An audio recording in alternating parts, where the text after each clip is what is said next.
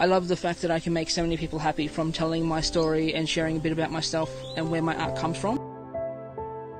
In 2011, when I was diagnosed with brain cancer, so I discovered I had 3 tumours, this is how I lost my sight and became legally blind.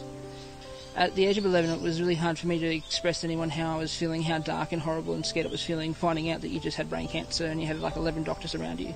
So art was my way back then of expressing through like a Nico pen and a dark lead pencil, like really heavy sketches and robots and dragons and everything, really dark, horrible pictures.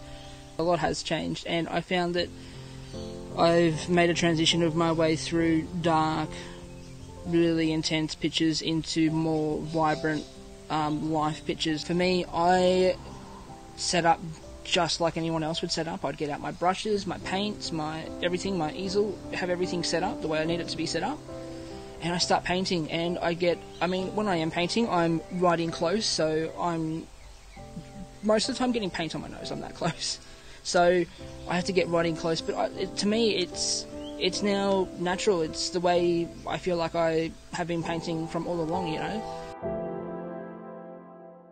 It was more starting off with a smartphone, just going down, taking photos of the sunrise, and I loved it because not being able to see that well, but when it comes to a camera, being able to zoom in, take the photo, zoom in on the back of the screen or view it on a bigger computer, it enables me to see greater things that I can't normally see.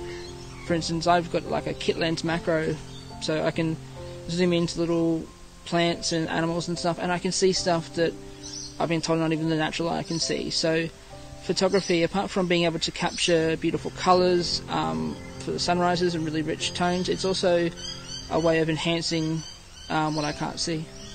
Quite a bit of my memory was affected from the cancer, so I'll look back on photos, and I know, like everyone, photos are memories, but for me, I look back at them and they bring back such a big smile, because it's one photo will bring back 1,000 memories of where I've been or what that photo meant to me, you know.